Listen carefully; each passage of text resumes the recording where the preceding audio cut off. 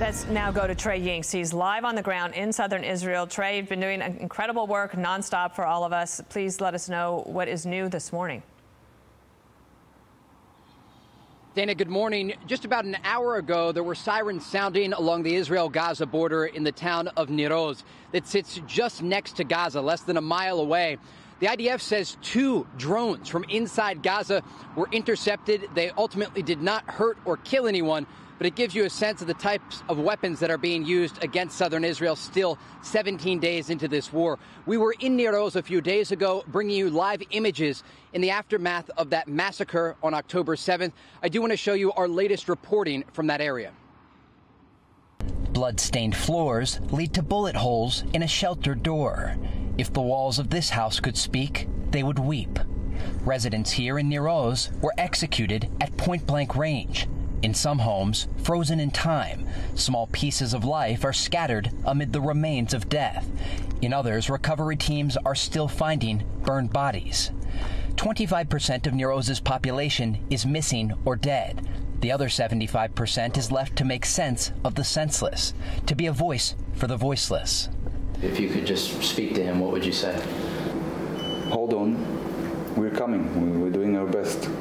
Lior Peri grew up in Nir Oz. His brother was killed in the October 7th massacre. His father taken hostage. We didn't take the time to be sad yet. And we didn't take time to mourn yet. We feel, I feel, and our small family feel that we have a mission. That mission is to bring 79-year-old Lior Peri home, a man who spent his life helping Palestinian children in Gaza and making art to protest violence against Palestinians. The Israeli army now controls what's left of Nir Oz. Amid the trees and houses, soldiers wait for their next mission. On the other side of a fence topped with barbed wire, black smoke is seen in the distant horizon.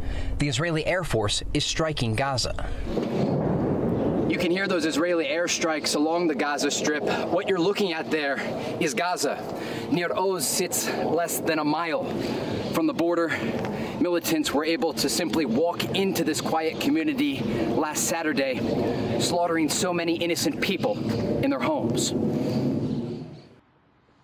Another story we are following out of Nir Oz is 9-year-old Ohad, whose birthday is today.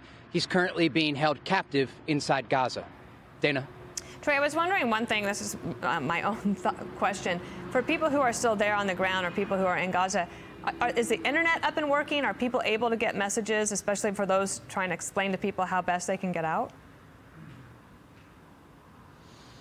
So there are some areas along the Gaza border that are being jammed for cellular activity. The military doesn't want militants along the border to have any ability to communicate. And as we've seen over the past 24 hours, it's an incredibly active front. The Israelis are doing daily incursions into Gazan territory to retrieve bodies, gather intelligence on the hostages, and also kill any of the militant cells from Hamas or Islamic Jihad along the border. So there is some connectivity in this area. Inside Gaza, we've been talking with civilians who are still in the northern part of Gaza, despite the calls to leave ahead of a looming ground offensive. But the connectivity is very difficult, and the electricity is limited inside the Strip. Dana? Right. Trey Yingst, continue to stay safe. Thank you.